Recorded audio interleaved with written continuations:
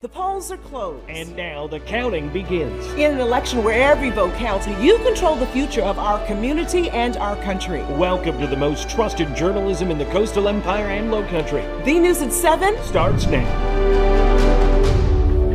Tonight, Americans choosing who will lead our country for the next 4 years. All eyes on Georgia, as well as our battleground state, will help decide who takes that seat in the White House. Thanks for joining us for The News at 7. I'm Mike Seeler. And I'm Dawn Baker. Now we have hit the 7 o'clock hour. Only voters still in line or in that line at 7 p.m. able to cast a ballot in both our national and our local elections. Right now, our entire WTOC team out across our area bringing the latest from those polling sites.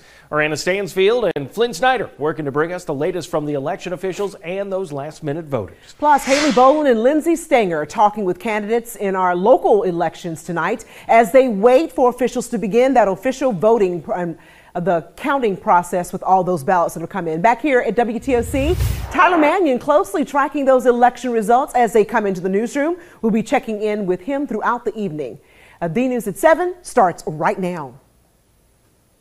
And tonight we want to begin in Chatham County, where officials are now counting the ballots for several big local races. Our Anna Stansfield is there. And Anna, what do things look like right now?